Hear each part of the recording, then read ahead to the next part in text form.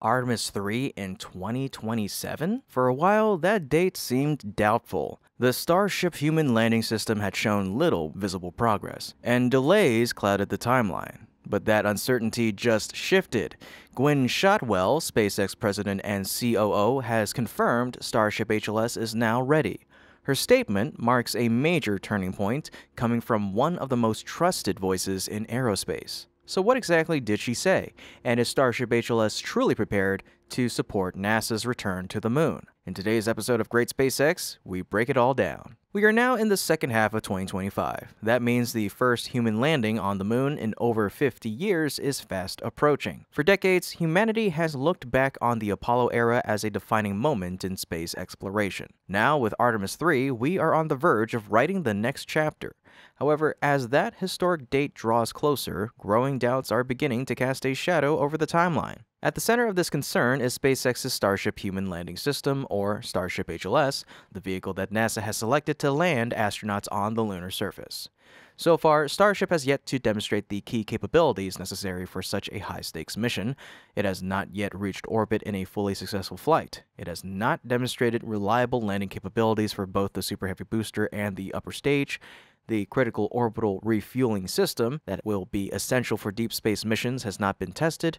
Additionally, the Starship HLS prototype has not yet been publicly unveiled in a flight-ready configuration. These missing pieces have left many observers wondering if the 2027 target for Artemis III is realistic. On NASA's side, the situation has not been without its own challenges. NASA's systems, such as the Space Launch System, the Orion Crew Capsule, and the Mobile Launch Platform, have earned a reputation for being expensive, slow to develop, and prone to delays. With so many crucial milestones left to meet, the idea of launching a crewed lunar landing in less than 2 years can feel overly ambitious.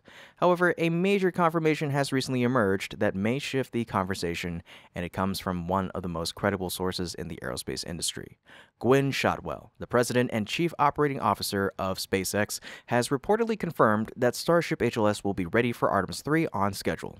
This assurance was relayed following a meeting between Shotwell and NASA Acting Administrator Sean Duffy. According to a source on X, Duffy publicly stated that after speaking directly with Shotwell, he received a clear and confident assurance that Starship HLS would meet the timeline for Artemis III. I talked to their leadership team yesterday, talked to Gwen. They feel very comfortable on Starship. They feel like they're on page for the lander. On track, so they feel very good. They said if there's a holdup for Artemis III, it's not going to be them. I said, promise me? And they said, yeah, I promise it's not going to be us. So they feel really good. This is not just idle speculation or hopeful optimism. It is a strong message from two of the most influential leaders in the industry, one from NASA and the other from SpaceX, each of them closely tied to the future of American lunar exploration.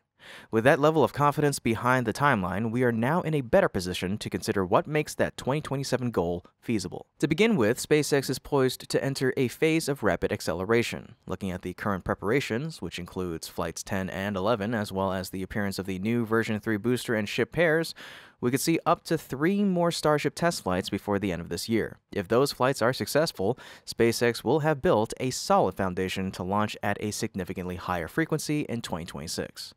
There's even talk of up to 25 Starship launches next year alone. This active period gives SpaceX a chance to hit key milestones: consistent orbital flights, payload deployment, in-space engine relights, and landings for both booster and ship. All are essential precursors to building and testing the orbital refueling system needed for Starship HLS to reach lunar orbit. If achieved by mid-2026, SpaceX could conduct an uncrewed demo landing in the second half of the year, a crucial step toward delivering cargo and eventually crew to the moon. Work on HLS is ongoing, with leaked images showing crew section interiors and elevator system tests already completed. NASA's progress adds to the momentum. The launch vehicle stage adapter and the SLS engine section have reached assembly milestones, while Artemis II hardware is complete.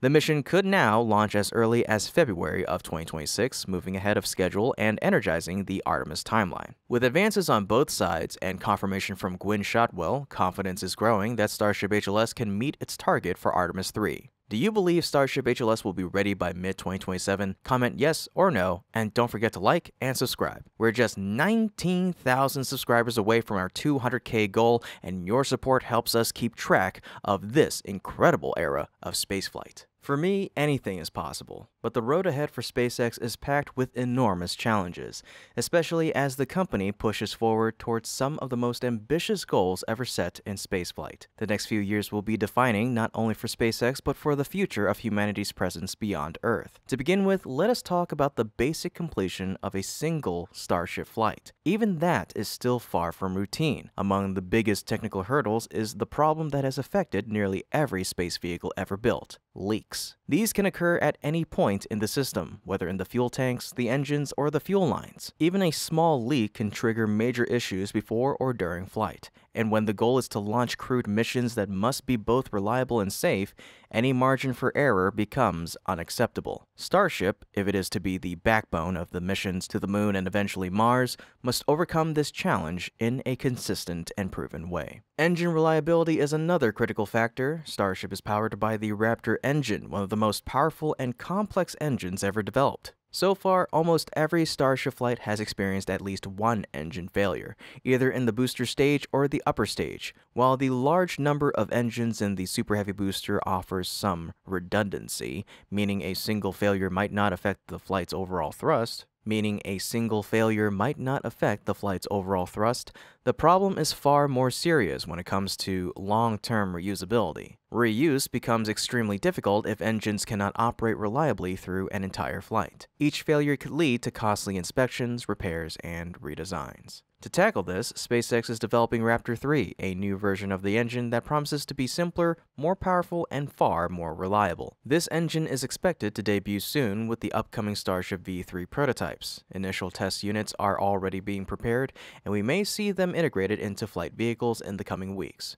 However, as promising as Raptor 3 appears on paper, its true potential will only be proven during real missions. Until then, cautious optimism is warranted. Beyond engines and leaks, two enormous technical hurdles remain, and both were highlighted by Elon Musk himself as the final obstacles to making humanity a multiplanetary species.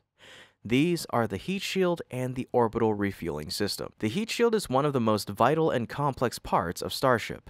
It is designed to protect the vehicle during atmospheric re-entry, where temperatures can exceed several thousand degrees Celsius. Starship's heat shield is composed of more than 18,000 individual ceramic tiles, each of which must perform flawlessly. With so many components, the system is vulnerable to failures, whether from manufacturing defects, gaps between tiles, or uneven thermal expansion. So far, heat shield performance has been inconsistent.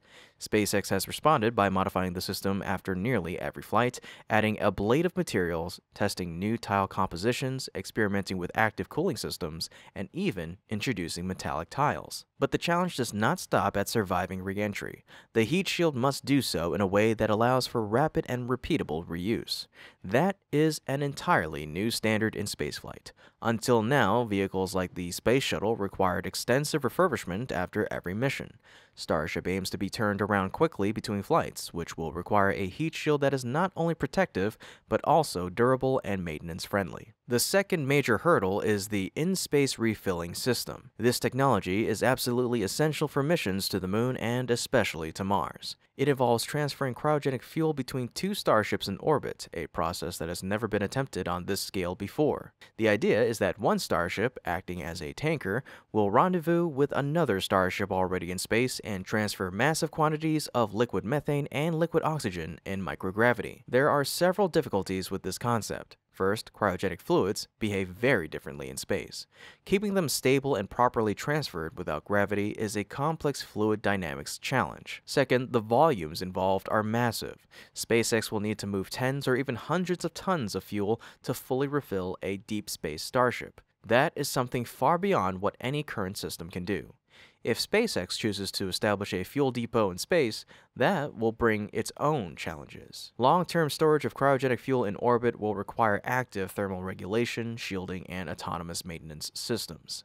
And no matter the exact method chosen, precision is key. The two starships must maneuver and align with extraordinary accuracy to dock and initiate fuel transfer. This will be far more complex than the dockings we currently see at the International Space Station. Adding to the complexity is the fact that it will take many tanker flights to fully refill a single starship bound for the Moon or Mars. Given that current flight consumed nearly all of their fuel just to reach suborbital space, a massive leap in efficiency is needed. Whether the version 3 upgrade will solve this remains to be seen. But as of now, estimates suggest more than 10 tanker launches may be needed to support one mission. This brings us to another issue: infrastructure readiness. SpaceX currently operates only one launch pad for Starship, with a second one recently completed and 2 more under construction.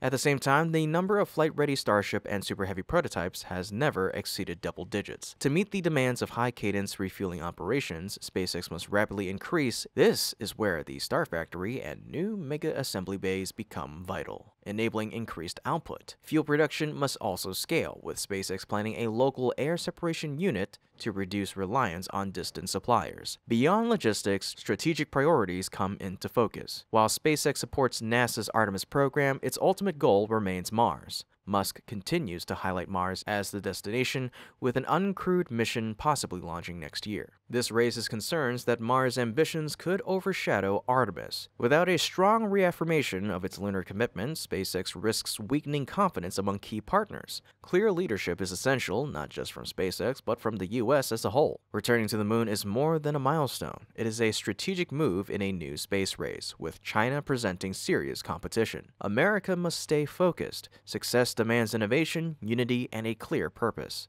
The Moon is a step toward Mars, and Mars a gateway to humanity's broader future in space. At the heart of it all is SpaceX. The road ahead is challenging, but if met with resolve, it'll reshape the course of space exploration. It's fair to say that the path to returning humans to the Moon remains highly uncertain. At the heart of this journey is SpaceX's Starship HLS, a vehicle facing numerous doubts and challenges. These include concerns about the current pace of development, the complexity of the mission requirements, the unprecedented technical obstacles that must be overcome, and questions surrounding the company's long-term strategy.